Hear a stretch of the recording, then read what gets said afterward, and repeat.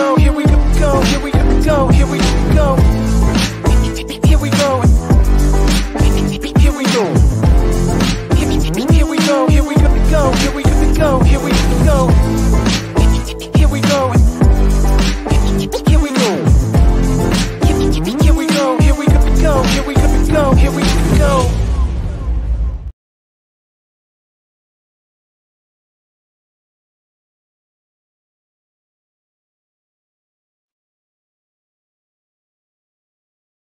Do that again. Welcome back to Containers on the Couch. That's better. It happens when you take your thing off mute. It's a lot easier.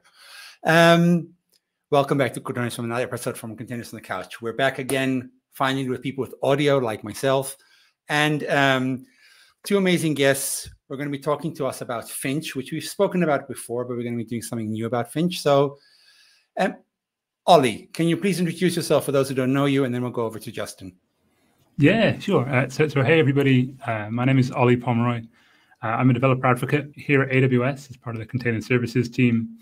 And I work on a variety of different things in the container runtime, container development, and Fargate space. And Justin, please introduce yourself to let everybody know where you are, who you are, what you do. Yeah, good to be here. I'm going to have to get that intro music for later. Yeah, I'm a software developer here at AWS on the containers team, spending a lot of time working on Finch for the last, since it came out, basically. And we've got a cool new feature to talk about today. Awesome. And my name is Meshado Casing. I'm also a developer advocate on the ECS service team. We're here on Containers on the Couch every Thursday, same time, same day. And for everybody who's joining us in the chat, say hello. Let us know where you're joining from. If you heard about Finch before, are you using it? We'd love to hear your comments. And Olly or Justin, whoever would like to start, tell us. I remember we did a couple of episodes before about Finch. I'll try and find the link and pop it in the chat in a minute. But give us a quick overview. What is Finch and why would people use it? Yeah, happy to. So Finch is a tool that you can install on your developer workstation to help you build applications in containers locally. So Finch was released, I guess, originally open sourced back in 2022, in the autumn or the fall of 2022. And at that time, it was available for developers who use macOS. Finch basically helps to solve the problem of I'm developing for a production Linux environment. I'm developing for Linux containers in the cloud, but I need to have a Linux environment locally to create those containers, to package up my applications, to test that it all works. And so what we do is we go and grab loads of the open source container tools, package them all up, bundle them, make them really easy to install and upgrade and run on your developer machine. And so we did that first for macOS developers. So we had a nice seamless experience to run a Linux environment on macOS. Then back in the autumn of 2023, so the fall 2023, a few months ago, we had a big milestone. We hit our general availability, our 1.0 release. And that's when we were really kind of happy with the progress we've made in the first year, and so all the big features were there. And today here we're talking about the next big release we've had on the Finch side, which is bringing Finch to developers who use Windows workstations and providing a Linux development environment for those that use Windows as their daily machine. Okay, cool. So what did we announce? We announced the fact we're supporting it, and I assumed that it was not the same thing as just, okay, building another binary that we needed to do that was simple, which we did for. So let's go a little bit more into the details and say where people can find more information about the actual launch, what we did, and how this actually works. Yeah, sure, happy to. And actually what I'll do is I will bring up the launch blog, and we can circulate the link in the chat. So this was the launch. This is what we announced. For those that had been following the GitHub repository, and we know a few people out there in the community had been, they've known that we've been developing on this for a little while. And it finally went generally available on the 1st of February. This is when we released the MSI installer. And so this here is the announcement, the What's New post, and Phil and Justin on this call released a blog, a launch blog to go alongside it. And this is us announcing to the world that we have Finch for Windows. Okay. Yeah, Mesh, to take your question, it wasn't as simple as packaging a new binary, unfortunately, as you might imagine. So there were a lot of challenges, which you can read about in this blog post in more detail. But the biggest one is our mechanism for providing this Linux environment that Olly was talking about is completely different on Windows than it is on Mac OS. So I maybe I should save the details for later, but that was probably the most development work which we had to do to get Windows support out the door. Okay. But correct me if I'm wrong. Essentially, when we're running this kind of tool, the same thing I remember when we were using Docker as a Docker desktop and also Finch. Essentially, what you're doing is you're running a virtual machine on your physical laptop or desktop, and that machine is either running Linux on it or something else. In this case, Windows, depends on what you were doing. And from there, you're building your Docker as if you were running in a physical machine natively. So I gather we're going to hear in a few seconds what the challenges were about running that difference, what the difference are between the way we do it on Mac and the way we do it on Windows. So Olly, what can you tell us more about that? Yeah, absolutely. So I guess I'll start on a quick high level. This one. Oh, I don't even have it open. I'll jump to runfinch.com, which is the documentation page. And on here we have documentation on how to get started with Finch, how to install it, and how to play around with containers using Finch. But I think this architecture diagram, and those who would have watched some of my previous Containers from the Couch appearances would have seen the macOS version of this. It basically talks through the tools that we use to create that Linux environment. So the idea being that Finch is a command line tool that lives on the host or on this in the Windows environment, and then through a hypervisor, we were able to then run a Linux kernel, a Linux environment, and then run a subset of those container tools in that Linux environment.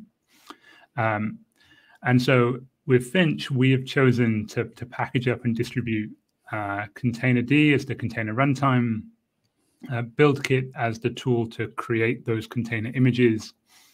There's some CNI plugins in there to wire the containers together for container-to-container communication. And we lean heavily on this nerdctl or nerdctl tool to do the starting and the stopping of the containers. But all of that is running in the Linux environment, and that's kind of what you get with Finch, is the fact that we handle all of that Linux environment for you. You don't have to worry about packaging those things, installing them, configuring them, even supporting them. That's all provided by us. This diagram looks very similar on the macOS side.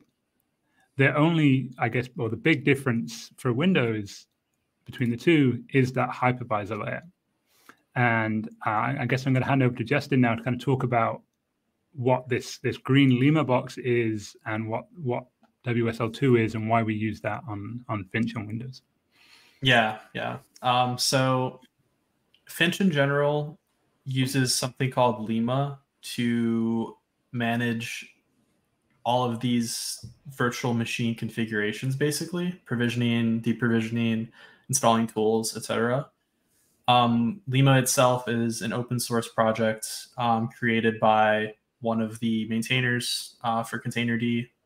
And since Finch on macOS already used Lima, we figured that the best way to get Windows support into Finch would be to contribute, not add that to Finch directly, but to contribute it to Lima. So Lima has this concept of virtual machine drivers, and since like I said, there was already a QEMU virtual machine driver which worked on macOS, which you can see in Olly's diagram for macOS. There were a couple other virtual machine drivers, again, specific to macOS or Linux, but there was not one for Windows yet. So the first step of adding support, Windows support to Finch, was actually contributing a WSL2 VM driver to Lima. And what that did for us is it allowed us to not have to make many modifications to Finch itself. Instead, we made a lot of modifications to Lima, and then our code path in Finch stayed fairly similar. There were some challenges there as well, particularly with paths and things like that. But it remained fairly similar. And the added benefit was anyone else that also used Lima now has a VM driver for WSL2. And as you can see in the diagram, there are differences between WSL2 and QEMU. WSL2 itself is kind of like a VM. Like there's kind of like two layers of VM virtual machines here, I guess you could say, or containers really. And there's really one shared kernel between all of your WSL2 instances, of which Finch is using one of them. So that itself adds more challenges and difficulties, not difficulties, but things to consider when we're talking about Finch on Windows. So one second, and let me just get this correct. You mean when as I said, I was going to say at the beginning of the show when we were offline, I said I'm going to laugh a bit at Windows because I haven't used it a lot, but still, I've been using a Mac completely exclusively for the past almost 10 years. But still, I do remember Windows. The fact when we had WSL was the fact that you're telling me you can run multiple WSL environments on your Windows machine. Yeah, that's right. So Finch has one instance called Lima Finch right now. Maybe we'll disambiguate it later in case you have multiple Finch instances or things like that. But it's an instance specifically to run all of these tools: NerdCuddle, BuildKit, Containerd, and things like that. Yeah. And just to kind of back up a little bit, so WSL is Windows Subsystem for Linux. And this is a feature of Windows that Microsoft create and release. They had Windows Subsystem for Linux version 1 back in 2016, I think. And then in 2019, they released Windows Subsystem for Linux 2. The big difference between those two things, in version 1, there was no Linux kernel. And Microsoft was basically a translation layer between a Linux application and it would translate the system calls to work with a Windows kernel. In 2019, in WSL2, they redid their architecture a little bit, and now Microsoft distribute and package a Linux kernel. It actually gets updated through Windows Update, which is I always find quite funny, really. Mind blowing. Yeah. So this is like a native Windows feature. It's a built-in hypervisor that, it leverages a built-in hypervisor. It's kind of a seamless experience to run these Linux virtual machines on a Windows workstation. And as Justin said, we've leveraged Windows Subsystem for Linux, or WSL, to then provide us an environment to run containers. And we've done all of that plumbing from Finch to the distribution and back again. Yeah, and just to also take a step back here, there are other options for a virtual machine on Windows. So the reason why we chose WSL2, and Olly kind of hinted towards it, it is like officially supported by Microsoft, and it doesn't require us to package or build or distribute any other external software like QEMU or whatever it may be. So that was one reason. Another reason is that it's easily installable. So anyone with pretty much any version of Windows, as long as it's a modern version of Windows. So by that I mean like the latest version of Windows 10 or Windows 11. You can just run a quick command in your terminal and install WSL2 just like that. So the fact that it runs on any version of Windows pretty much, and that we don't have to worry about packaging, distributing, patching, all of that, distinguishes it from things like QEMU and also from Hyper-V itself, which is the hypervisor that Olly was hinting at that's built into Windows. Hyper-V is a more fully functioned hypervisor for managing these VMs. However, it's not available on every version of Windows like WSL2 is. So there is discussion when merging the PR into Lima about this as well, and that's really why WSL2 wins out in our opinion compared to these other options that I was just discussing. And for anybody who's interested in looking, this is actually the PRF one. I can finally copy paste in my terminal. I'll put it here in the chat as well. You can see the actual PR where we merged the support for Lima as well. Indeed, and so Lima, that Linux virtual machines project, it's used by a variety of different tools in the container ecosystem. So one of the things we wanted to do on the Finch side is be a good citizen. So when Justin was working on this, putting it back into Lima means any consumer of Lima can have a WSL2 variant of their product. That's part of being open source, exactly. Indeed. I guess maybe it might help just kind of showcasing what Finch on Windows would look like. Would that be good? Yeah, that would be awesome. Awesome, cool. Okay, so for those that haven't seen, Finch is 100% open source. That it's available at runfinch/finch is the GitHub repository. So everything that we're kind of using here is an open source project. You can get support for Finch through the community, but it is actually also a project that's supported by AWS. So if you have a support contract with AWS, you can actually raise tickets for Finch, and the team will look at them. But if you go onto the Finch releases page, this is where you'll be able to find that installer. So as well as having these macOS packages, you now have the MSI, which is what you need to install Finch on Windows. And once you have that, you are ready to go. So if I now open up Microsoft Terminal and a PowerShell session, I'm going to quickly hide that. You can then start to interact with Finch. Finch right now is a CLI tool, so everything I'll do here is in the CLI.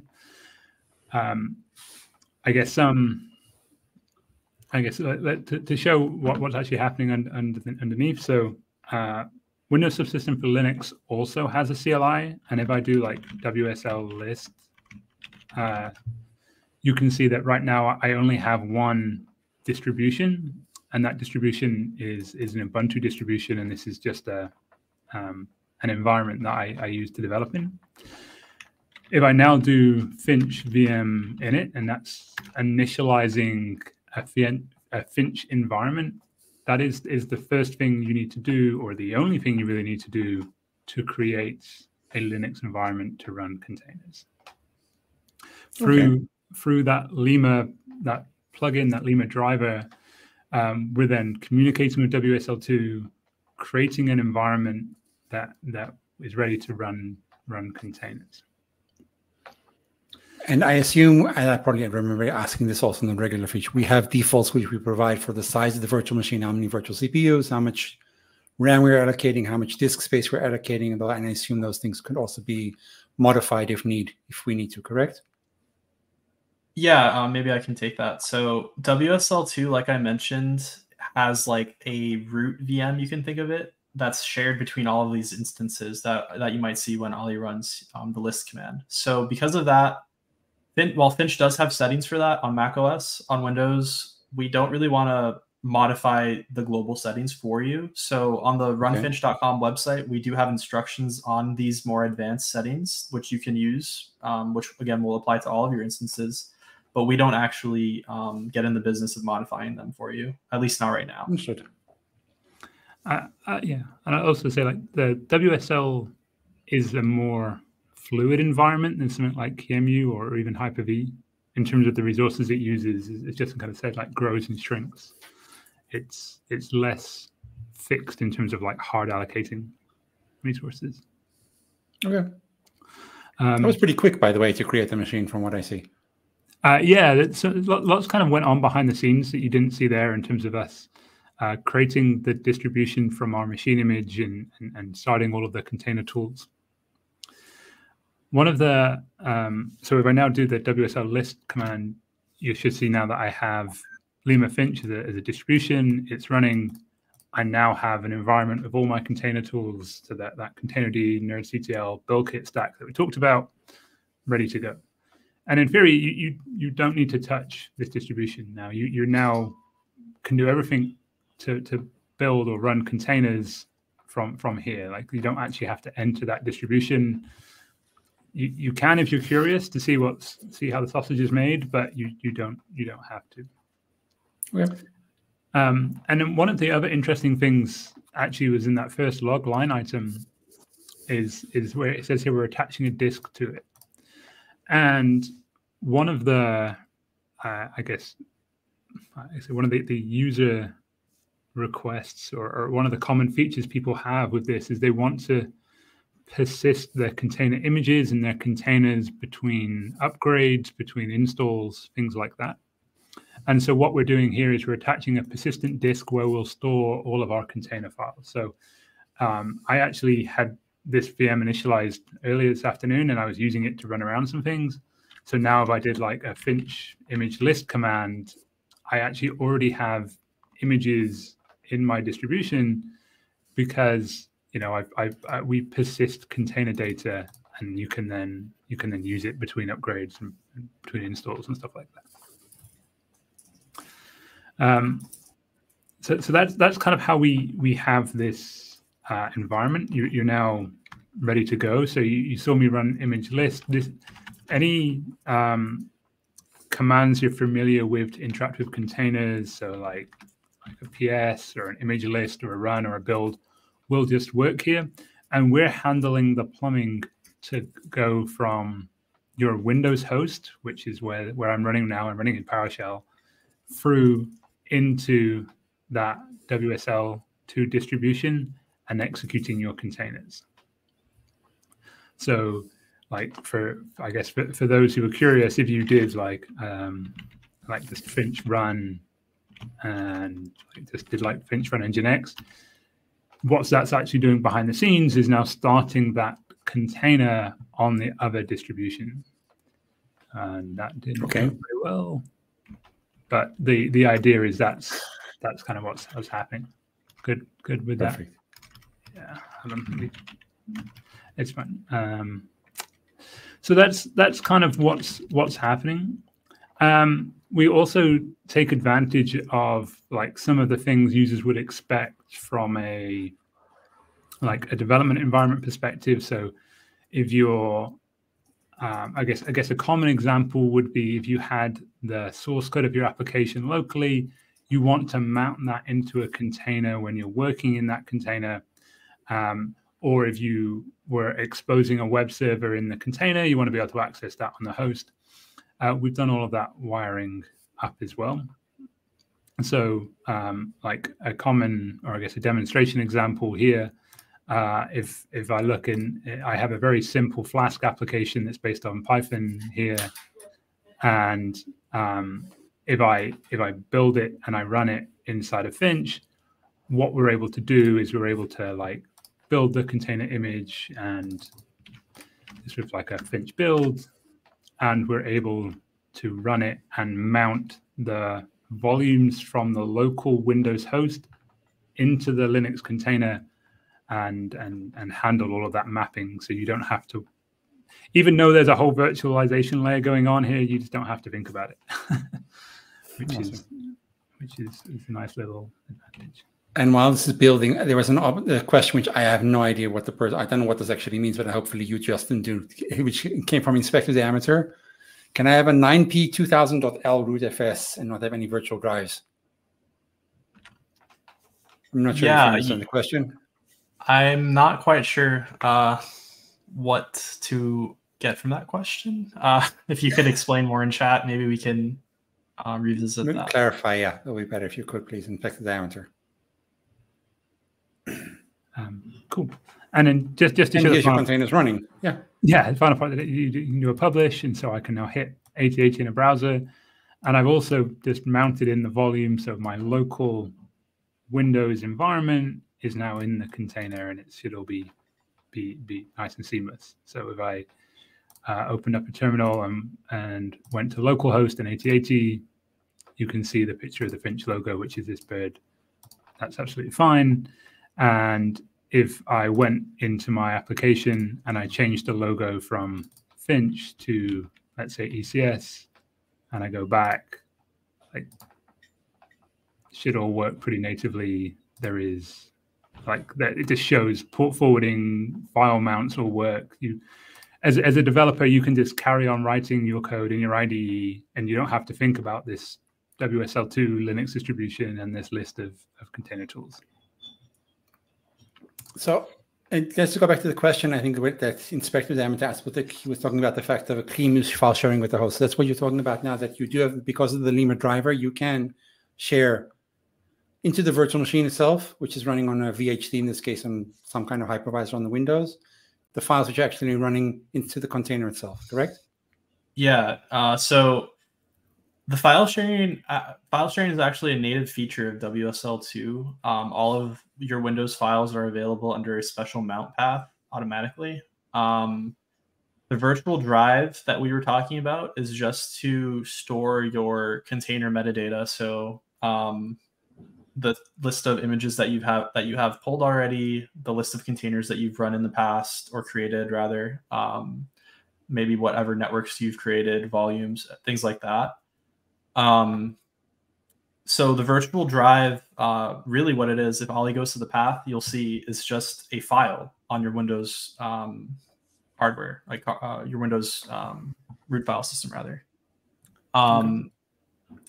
And like I said, the file sharing is automatic. So there's not really a need or a way to use QEMU's file sharing with WSL2, I guess, at this point. Maybe that's something they're thinking about in the future, but there's no way to do that right now. I hope that answers the question. I think it does. There was one more question, which actually brings me to another thing, which I remember once upon a time from the olden days. When Docker was starting out, or containers were starting out on Windows, you could either build a Windows container on a Windows machine, and if you needed to build a Linux machine, you couldn't do that on a Windows thing, or you needed a different kind of, I can't remember exactly what you needed to do to play around with that. What is the state today with Finch? Can you build also Windows containers images and Linux images? Yeah, so it's a good question. So there's Finch itself today is Linux containers on Windows. So we're not running or building Windows containers against the host's Windows kernel, and we're not managing a container runtime on the Windows host. We're only running Linux containers in a managed WSL2 distribution on top of WSL2. So like that's kind of where Finch is playing. And we can talk a little bit about futures and roadmap later on, but we kind of thought that was where the main, like the main use case for Finch on Windows right now. But if people want to see Finch making Windows containers, we're happy to talk about it. And just refresh my memory, if somebody would like to build, what is the process of building a Windows container? If somebody wanted to build a .NET or Windows Core VM or container image, how would they do that on a Windows machine? At that point, you'd need to run a container runtime like on the host itself. So the Docker engine can run on Windows, and I think BuildKit can as well separately, but I'm not 100% sure on that.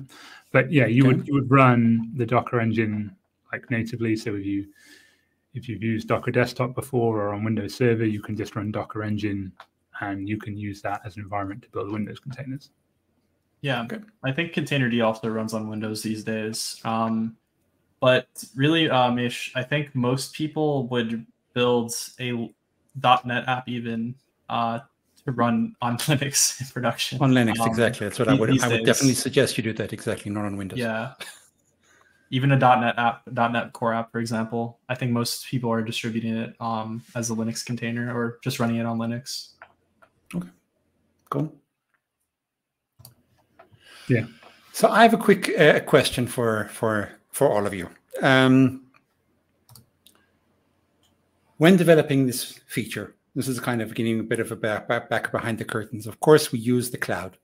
And for the people, before I go into that, let me just firstly say welcome to everybody who's joining in the middle of the show. We're talking about Finch release on Windows. If you've joined us now, I'm here with Justin and with Olly.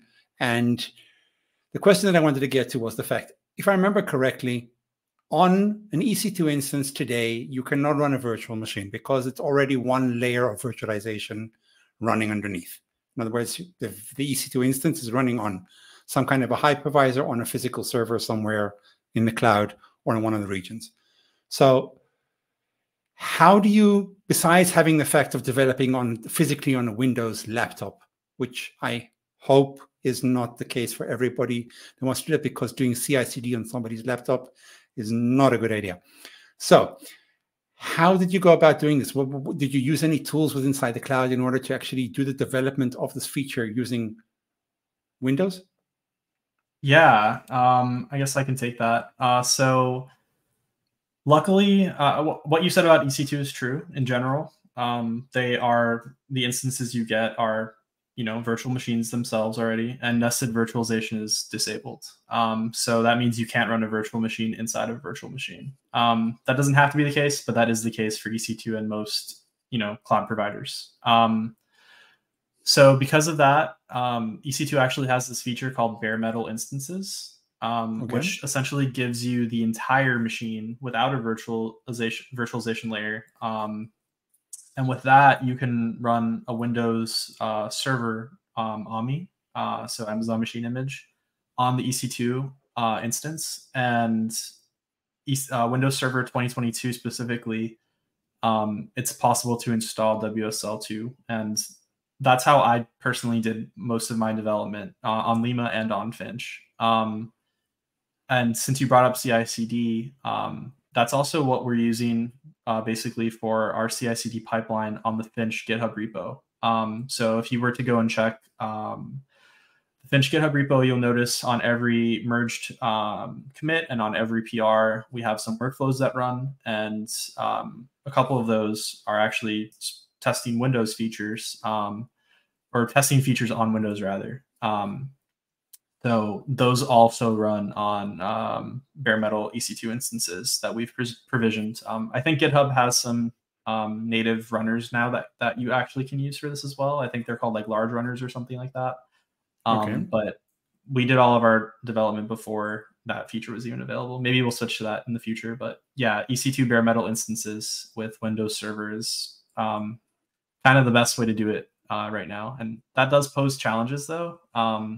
Because Windows Server is not Windows 11, it's not Windows 10. So they're kind of out of sync with some features, which is why having a physical machine will always help with this type of development. But hopefully as we go forward and maybe a new Windows Server release comes out, these types of things become less of an issue.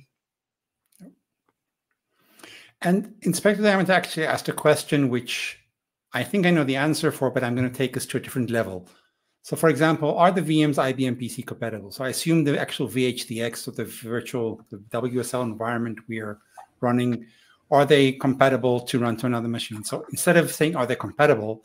For example, if I wanted to take that environment from my current Windows laptop and move it over to another Windows laptop, would that be something I can do in the WSL environment? So technically, yes. So it's very abstracted and very hidden away, but all WSL2 VMs are themselves VHDX files. So if you were to export that file or even just stop your VM and copy it over, and I guess you would also need the persistent data volume that we were talking about.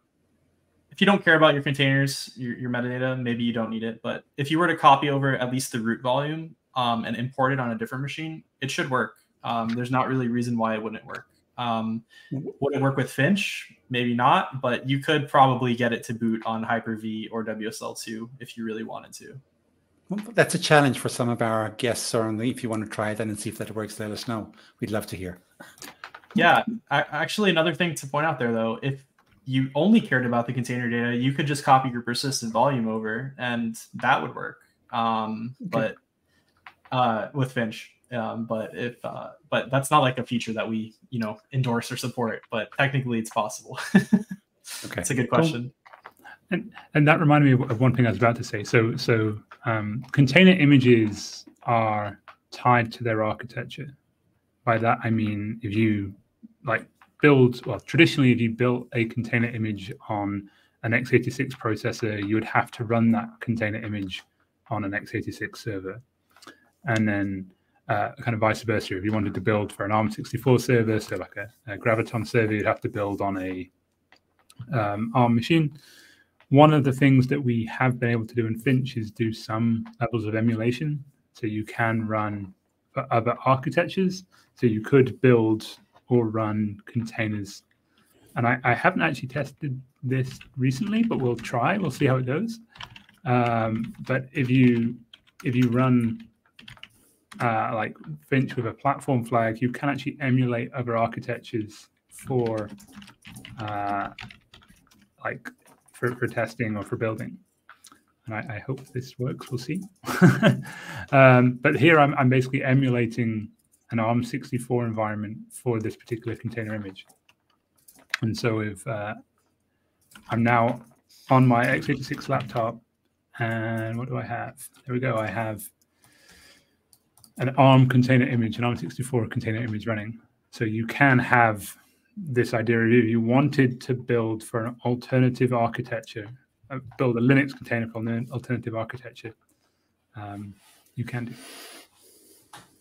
Okay. So that's a nice little thing, especially if you're like having to build like on a Windows x86 laptop and having to build for Graviton in the cloud. You can do it for emulation. It's not running an ARM64 kernel or virtual machine. It's purely emulation. Right, and that's I why don't think Windows runs on ARM, correct? If I remember correctly, they haven't got. They do or they don't. It does these days, yeah. Oh, okay. As I said, I've used it for years. Not what I'm using here. Here is an x86 laptop. x86. Okay. Yeah, just to clarify something, or maybe drive the point home, like Olly said, it's using emulation. So you wouldn't ever want to like run a container in production, let's say, using emulation. But it is very helpful to sometimes build an image for another platform, or even run an image which maybe you don't have the Docker file for, to like recreate it for your platform. But really, this is just a convenience for local use and testing. So just in case anybody got the wrong idea from that. Yeah. So Olly, we're coming on approximately 40 minutes in the show, and I think you wanted to show us some kind of developer magic of how this thing would actually work in a complete workflow. Is that something you wanted to share with us? Oh, yeah, absolutely. So yeah, I kind of wanted to highlight one of the cool Finch features we had last year, and it brings it together now with the Windows release as well. And this kind of brings a lot of the different, I guess, developer tooling technology together. But for developing applications in the cloud, deploying applications in the cloud, a lot of people use AWS CDK, or the Cloud Development Kit, as it's known. And the CDK enables you it basically abstracts away infrastructure as code, so you can like define full like AWS resources in CDK. So you can define like Amazon ECS services or DynamoDB databases or whatever it may be in CDK in your favorite programming language. So it kind of like abstracts away infrastructure as code. You can write constructs in like Python or Golang or TypeScript, and behind the scenes, it creates infrastructure as code that would then create resources on the cloud. And one of the things that you can do with CDK is that if you're developing or your application alongside the infrastructure as code to deploy it, you can kind of combine those things into the same definition file. And so CDK, if you didn't know, has this constructs hub, or this construct library of I guess abstracted away resources in the cloud. And one of the cool things they have is this Docker image asset constructs. And this is a way that you can basically build a container image alongside the definition of your cloud resources. So kind of an example of this, which might help to drive it home a little bit. Here I have a TypeScript example of CDK. And in here, I have defined like a VPC, an existing ECS cluster. I've defined my application code, and this is basically a link to a directory.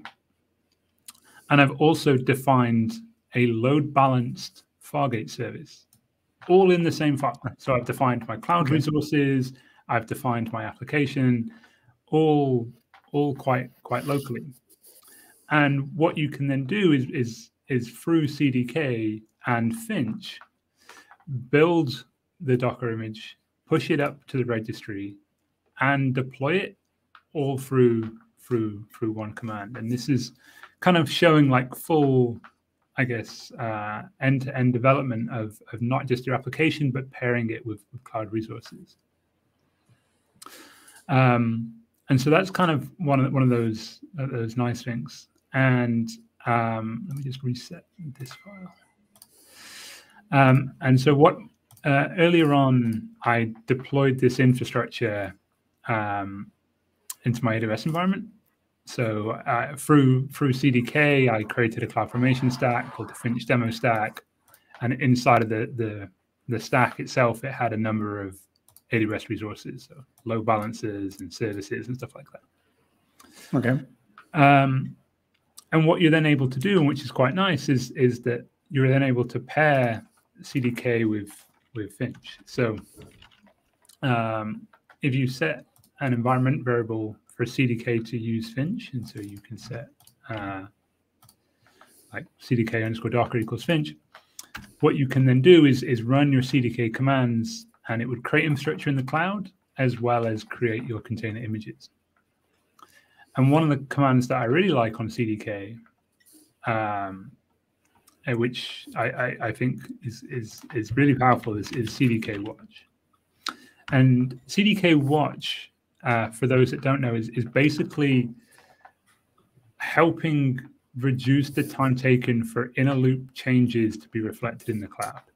And what it is doing is it's looking at my directory here. So you can see that it's looking for all these different files for changes. And if there are any changes, reflect them in the cloud. So if I go back to my application here, and I change a line in my HTML, that logo that I was playing with before. And so if I don't know, call it contains from the couch, and ECS, and I save it, what I'd expect now is for CDK to notice that there was a change, detected change, and it's now going to go away and create a new container image for me using Finch, push that container image up to the cloud, and then deploy it to ECS all straight away. So you can see now off it goes. And for those that have built container images before, you're going to recognize the kind of output as it goes through and builds everything. So there it goes. It's building my container image, and this just kind of shows nice end-to-end of Finch plugged into a CDK environment. That's actually very, very cool. I really like this. And of course, it's going to take a couple of minutes until everything syncs up and deploys the CDK deploy. So this is really, really nice. And unfortunately, it failed because we're doing it live, of course, and that always happens when it fails. We can try that again. I think that will work again. It timed out.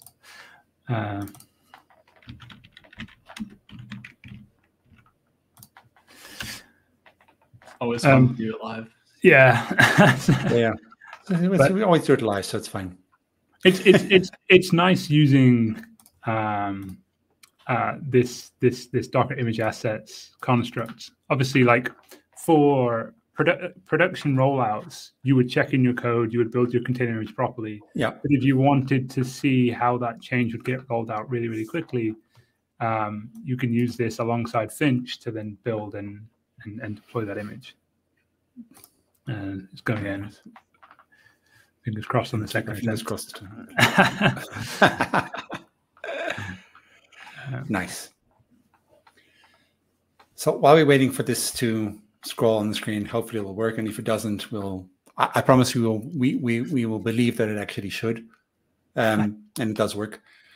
Let's talk about more or less what didn't work this time. Also, I don't know why. Publish the asset. 255. I don't know. Something's timing out, but we'll figure that out. It's like the push is failing for some reason. Yeah. Okay.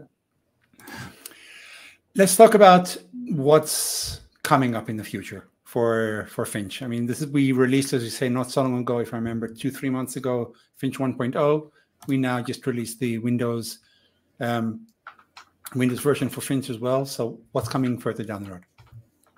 You can share with us.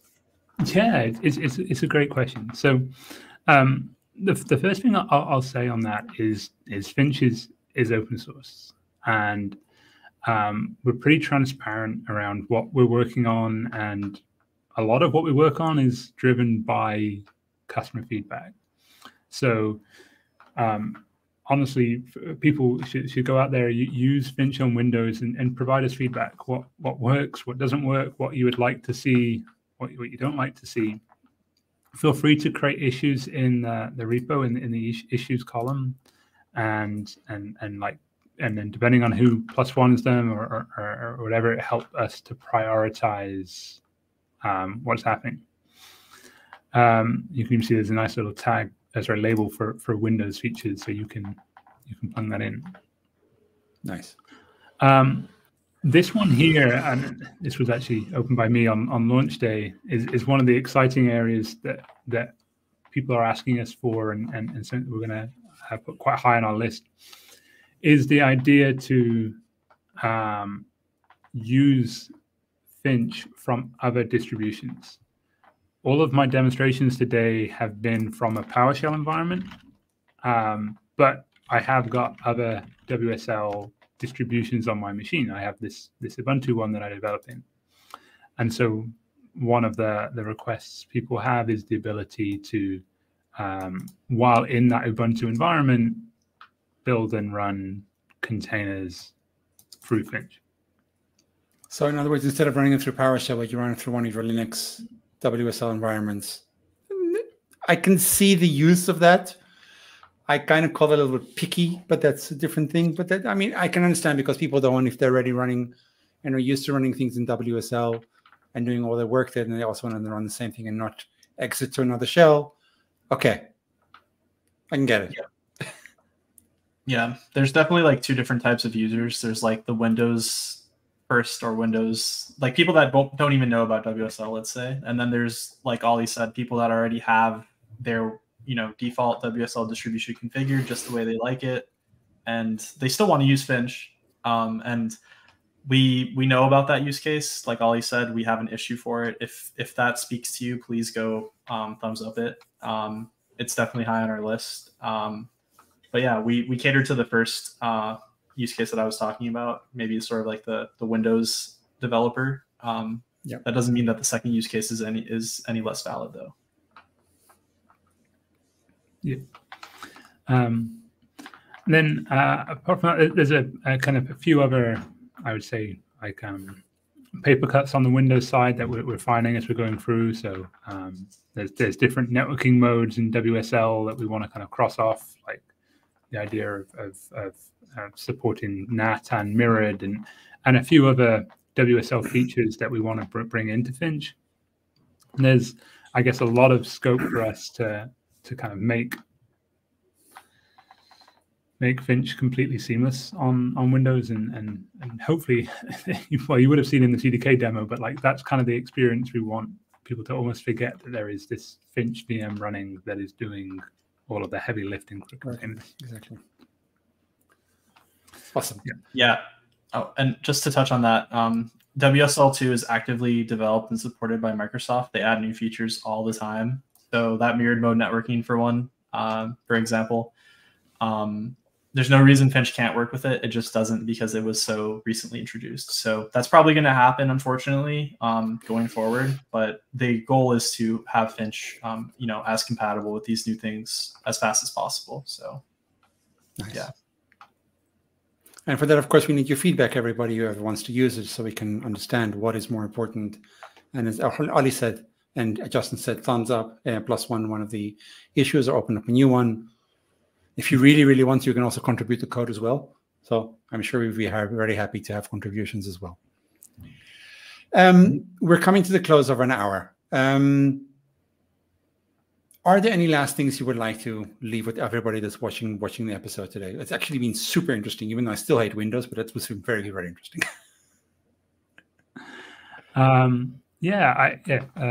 There's lots of exciting things going on the Finch side. So kind of invite everybody to get involved, whether that's just as a user and reporting things as they find it, or whether it's for people to be more involved in the community. I haven't said it yet, but we are on the CNCF Slack. So there is a Finch channel on the CNCF Slack. So if you had questions or want to talk to us about different things, then you can find us there. You can pose a question there, and either we'll respond, or even other members in the community will respond and help you work through whatever it is. And at the same time, like let us know your feedback, and not just on the Windows side as well, right? We still have Finch on Mac OS, and we're kind of still working hard on that side of things as well. There's a lot of, I guess, commonalities between the two. So when we release a feature for Finch, it's normally on both channels simultaneously. But yeah, don't forget about Finch on Mac OS too. And Justin, do you have any parting thoughts for us before we close out? Yeah, it would be great to hear more from the users. That's really my only parting thought. We do have issues that have thumbs up, but given that Finch on Windows is so new, we're still working on that. Prioritization and things like that. So your voice matters, and it does help contribute to what gets worked on next. So yeah, keep that in mind if you end up trying out Finch on Windows, or just Finch in general. Thank you very much. And all the links are going to be available in the show notes on YouTube. So if you haven't already subscribed to our channel, please, as they say, smash that button and hit the subscribe button, and thumbs up the episode if you like the content. Also, you can subscribe to our AWS channel on Twitch, which has multiple different episodes and shows running pretty much throughout the day. So also don't forget to check us out over there. Justin and Olly, thank you very, very much for joining me today. It was absolutely awesome. Very, very interesting. We're going to be back again next week, same time, same place, with another ECS episode with actually a customer spotlight. Stay tuned, and we'll see you all next week. Thank you very much for joining. And thank you very much, all of our guests which were joining us. I forgot to mention you, sorry. Discarded and Inspector the Amateur and everybody else who chimed in on the chat. Thank you so much for joining in and participating. See you all next week.